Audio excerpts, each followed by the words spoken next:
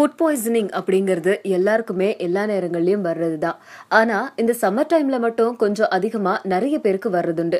காரணம் என்னன்னா நம்ம செய்யற சில தப்புகள் தான். மற்ற நேரங்களை கம்பேர் பண்ணும்போது சம்மர் டைம்ல நம்ம எடுத்துக்கிற சாப்பாடுலயும் சரி, சுத்தி இருக்கிற விஷயங்களும் சரி, ரொம்ப ப்ராப்பரா இருந்தாதான் ஃபுட் பாய்சனிங் அப்படிங்கிறது நமக்கு வராம இருக்கும். அதுக்கு சில ஸ்டெப்ஸை நம்ம எடுக்கணும். அது என்னென்ன அப்படிங்கறத பார்க்கலாம். முதலாவது, மீட் எல்லாம் குக் பண்ணும்போது ப்ராப்பரான முறையில குக் பண்ணணும். அதை வாஷ் பண்றதுல இருந்து குக் பண்ற மெத்தட்ல இருந்து எல்லாமே ப்ராப்பரா இருக்கணும். அதே மாதிரி ஹைஜீனிக்கா நம்ம இருக்கிற இடத்த மெயின்டைன் பண்ணணும். இருக்கிற இடம் சுத்தமா இல்லை அப்படின்னா கண்டிப்பா அது மூலமா இன்ஃபெக்ட் ஆயிட்டு, அதுவும் சம்மர் சீசன்ல சீக்கிரமா நமக்கு ஏதாவது இன்ஃபெக்ஷன் வரும். அதே மாதிரி நம்ம ரெஃப்ரிஜரேட்டரை எப்பவுமே கிளீனா வச்சிருக்கணும். ப்ரோபயோட்டிக் சப்ளிமெண்ட்ஸை அடிக்கடி யூஸ் பண்ணணும், குறிப்பாக சம்மர் டைமில். அண்ட் ஜங்க் ஃபுட்டை அதிகமாக எடுத்துக்கக்கூடாது, ரா ஃபுட்டையும் எடுத்துக்கக்கூடாது.